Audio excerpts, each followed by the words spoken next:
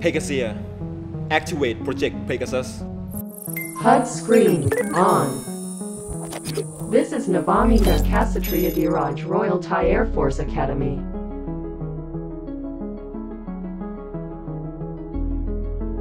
We are Pegasus, and now we are going to introduce our competition team.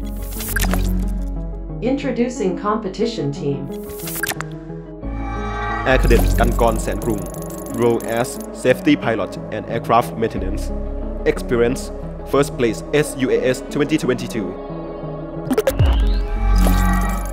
Air Cadet Natwarathep Uttakham, role as Ground Control Station Operator.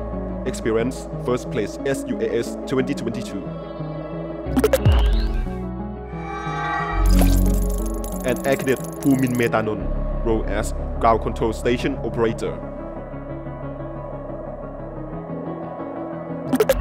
UAS overview. A Pegasus O2 is a modified carbon fiber agricultural hexarotor driven by 6 motors and 28 inches propellers to fly towards the mission time and distance. The Pegasus O2 is powered by 4 of lithium-ion semi-solid-state 6-cell batteries and has the maximum takeoff weight of 55.1 pounds. To complete the mission task autonomously, the team uses Pixhawk Cube Orange as a flight controller, connect with Tier 3 GPS as a positioning system. Our communication system runs on 3 radio frequencies, 900 MHz, 2.4 GHz, and 5 GHz. We also increase Safety Pilot's situational awareness by using an RC controller that can display aircraft status and video stream. By achieving object detection, classification, and localization, the team uses Canon EOS M6 Mark II, housing on our customized gimbal and connected with small single board computer to trigger shutter, real-time video stream, and image transfer. All data are processed on ground control system, including real-time flight path OCR, obstacle avoidance, and real-time UDLC. We created a system of server to share our data continuously. For the airdrop, the team designed airdrop mechanisms that are capable of delivering payloads without causing damage by utilizing our mechanical knowledge. Technical design. Requirement and acceptance criteria. Hey, Pegasus, what are the key requirements and how can these be tailored to best? Yes, sir. The mission demonstration score is divided into 4 components. Timeline, 10%. Operator skill, 30%. Airdrop precision, 50%, and operational excellence, 10%. Teams have 15 minutes for setup, a 30-minute mission, and 10 minutes for teardown. 1 timeout is allowed but incurs a penalty of 20% of timeline points. Exceeding the designated time incurs a penalty of 5% per second. Teams must have a dedicated safety pilot and GCS operator, and the UAS must avoid collisions, detect objects, stay within the flight boundary, and successful airdrops land within 15 feet of corresponding ODLC objects. Judges will evaluate factors such as professionalism, communication, responsiveness, and safety measures. Recommended airspeed is 12.5 meters per second, an accurate positioning system, well-calibrated imaging system, and precise geolocation algorithm, and well-practice is essential for success. Alternative considered. In our quest to design and construct the Pegasus O2, we explored various alternatives. We evaluate 3 types of aircraft, multi-rotor, fixed-wing, and hybrid, to find the most suitable configuration that could fulfill the high maneuverability requirements for airdrop tasks. While hybrid planes seem like a good option, they lack hovering time if they carried large payload, and fixed-wing planes offered long flight time but limited maneuverability. In the end, we determined that multi-rotor would be the best choice based on our requirements and trade-offs. At first, we had planned to use a sling load with a DC motor for the drop mechanism, but it would have added too much weight to the aircraft, exceeding the maximum takeoff weight limit of 55 pounds. To power the aircraft, we first used a lithium polymer batteries that provide excellent performance. Due to its heavy weight, it makes the aircraft has limited flight time. Hence, we explored alternatives and found that lithium-ion semi-solid-state batteries would be a better choice, as they are lighter than lithium polymer batteries and can offer a longer flight time. Aircraft. The team considered that the Pegasus O2 airframe must have great maneuverability, high payload capacity, cost effectiveness, and compact design. The team uses modified carbon fiber agricultural hexarotor because of its lightweight, high tensile strength, low thermal expansion, and exceptional durability.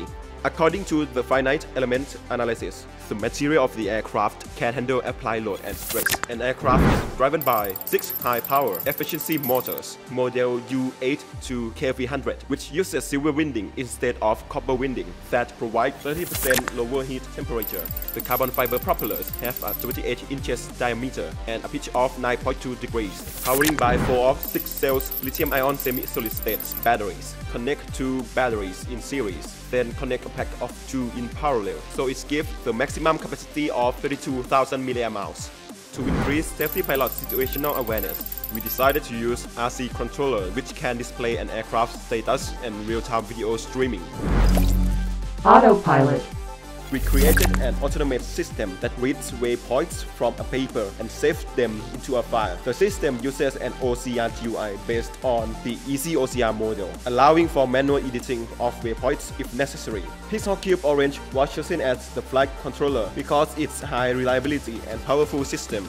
It has triple redundant IMUs, dual balance gyroscopes, and redundant barometers, which provide backup in case of errors, enhancing the safety and reliability of the flight. External GPS module is included in the system. Additionally, it supports real-time kinematic positioning, which maximizes the accuracy up to less than an inch. For this level, accuracy is critical for autonomous flight missions. Communication. The communication system between the aircraft and ground control station. It needs to maintain reliable connection throughout the flight to ensure the aircraft can receive commands and send telemetry data, also allowing for accurate ODLC during autonomous flights. So we created our communication system and antenna tracker to ensure uninterrupted communication between the server and ground control stations. Our communication system is running on 3 main radio frequencies, including 900 MHz, 2.4 GHz, and 5 GHz. 900 MHz frequency is used by RFD 900X for controlling the UAS from the ground station and activating drop mechanism. 2.4 GHz frequency is used by HearLink for controlling the UAS by a safety pilot and video streaming by an ODLC camera, and 5 GHz frequency is for video streaming by an avoidance camera. We also created a system of server to share our data. File transferring is done by using FTP or File Transfer Protocol, which uses a computer as a server to gather files from individual sources in the network. One of the primary advantages of FTP is its ability to handle large files and also its widespread support, but has to maintain the connection between server and individual source.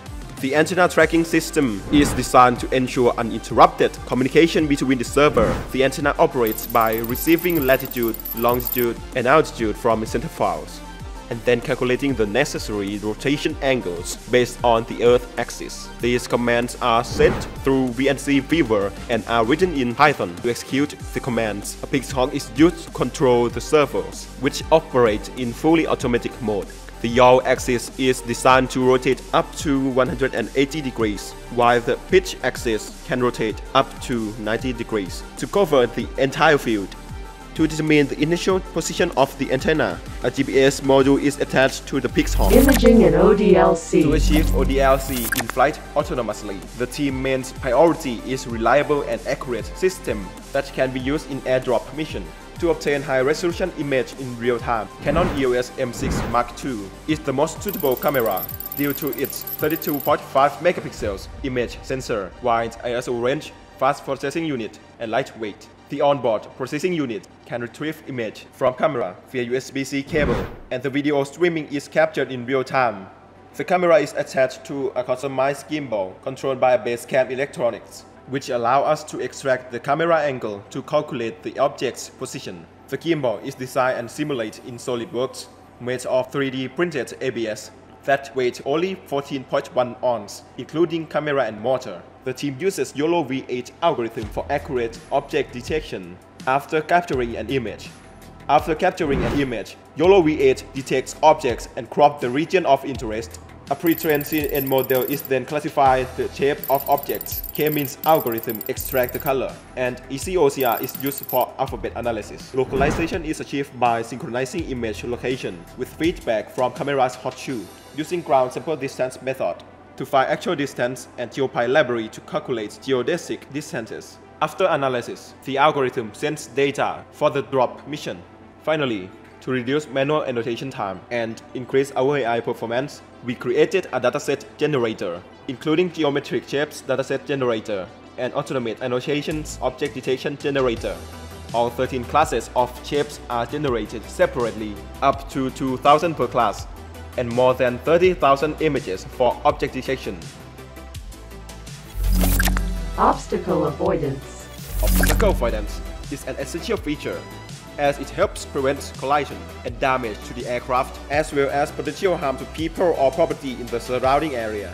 We developed the mastermind algorithm to run with YOLO V8 object detection and video streaming via the 360 camera, aka Insta1X2.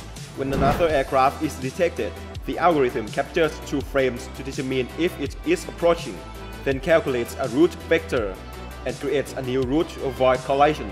The algorithm also prevents from flying out of bounds by creating a vector from the boundary line.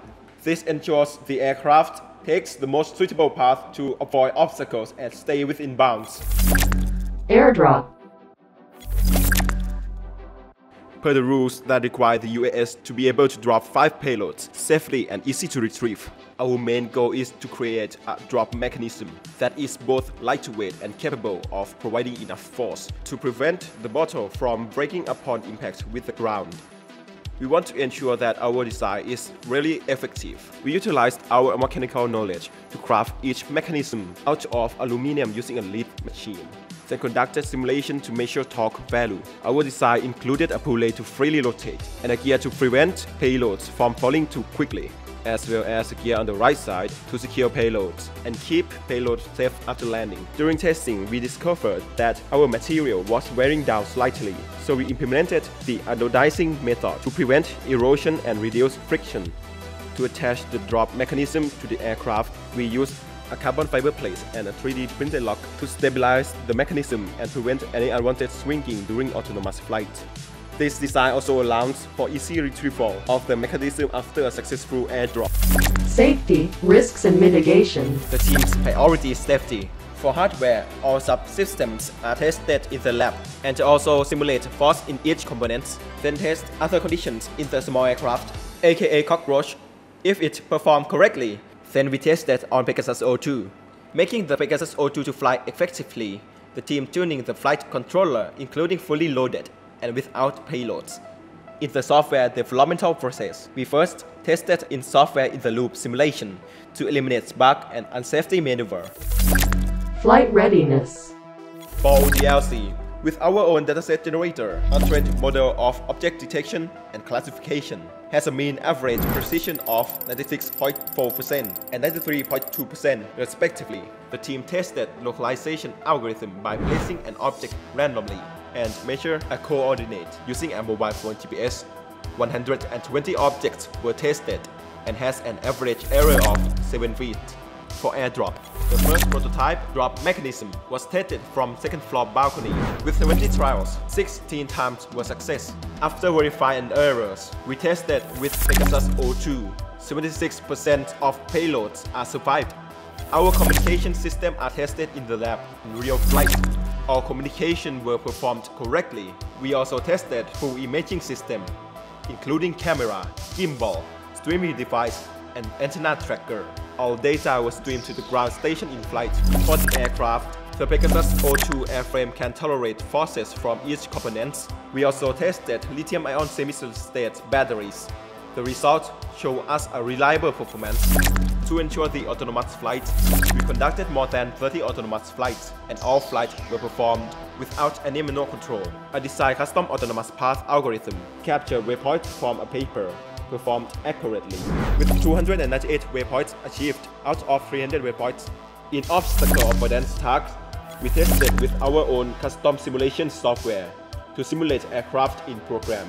The mastermind algorithm has been tested in over 100 flights, and all flights are completed without hitting obstacles.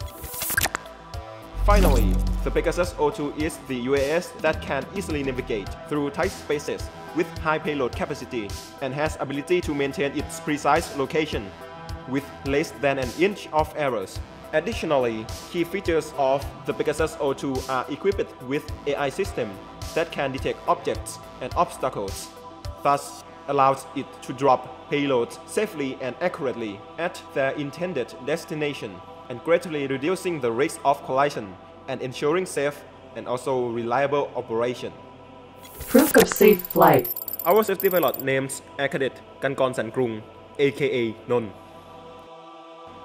We tested our aircraft against a set of rigorous requirements, which included performing a manual flight demonstrating takeoff,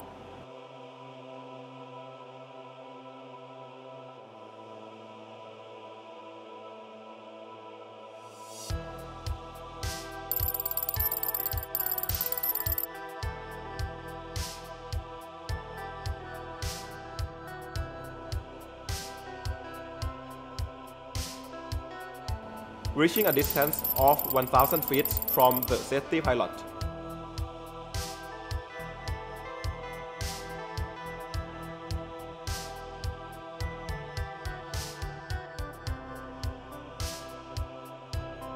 And landing successfully.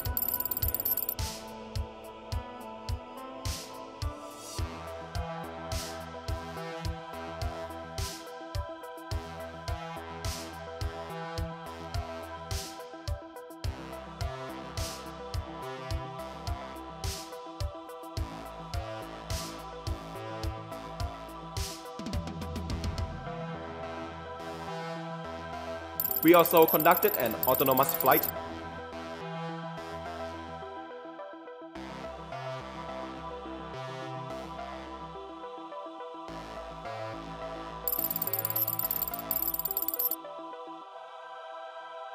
Transitioning to manual mode at a distance of 200 feet from the safety pilot.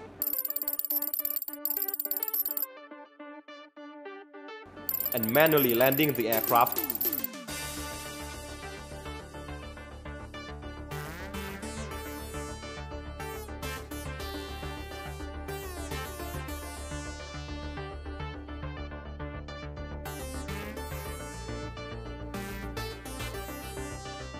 Finally, tested the aircraft's autonomous flight performance, confirming that it can meet all flight performance, including 12 miles travel distance at fully loaded in a single flight, fly waypoints with less than an inch of errors, and has a turn radius rate of 20 degrees per second, and tested our aircraft to fly above 75 feet and under 200 feet.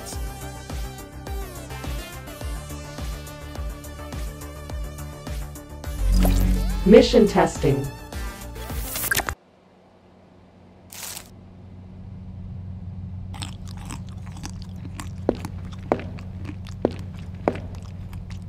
Okay, here's our plan. Our team spent 10 minutes to go through our pre-flight checklist when our systems are operational. Mission commander will begin a 5-minute pre-mission brief to 3 operators. After that, our commander will execute the mission. A sequence of waypoints will upload through OCR GUI. After takeoff, the aircraft will follow waypoints while avoiding other aircraft. When the last waypoint is reached, we begin an ODLC task, which including 5 sample objects. A collected data will be transferred to ground station and send the drop waypoints autonomously in flight. After the aircraft reaches, a mission commander will hit a trigger to drop payload, which labeled as a description of an ODLC. After all of the airdrops are successfully landed, then the team uses Smart RTL to navigate back to the starting point. After landing, the team performs the post-flight check before bringing the aircraft back to the tent. By preventing errors, we created a checklist to all operators, which cover normal and emergency procedure. We conducted 10 full mission tests. Thus, our full mission scores are rising in every flight. Our team got the highest score of 74%, which separates to 10% from timeline, 25% from operators, 30% from airdrop, and 9% from operational excellence. System shutting down.